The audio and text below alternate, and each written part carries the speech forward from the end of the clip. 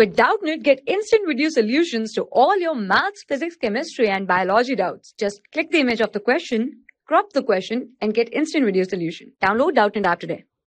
Hello everyone, in this question we have to find out the delta G when ice melt at minus 15 degree Celsius. So let's see this question. We know very well that ice cannot melt below 0 degree Celsius or 273 Kelvin temperature,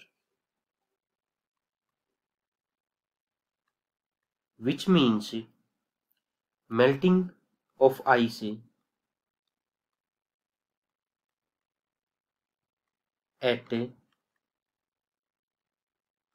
minus 15 degrees Celsius is non-spontaneous process.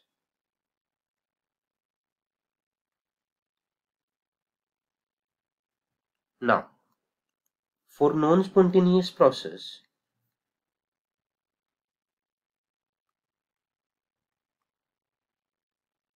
delta G is always positive, which means greater than 0. So our answer would be second. Thank you so much. For class 6 to 12, IIT JEE and NEET level. Trusted by more than 5 crore students. Download Doubtnut app today.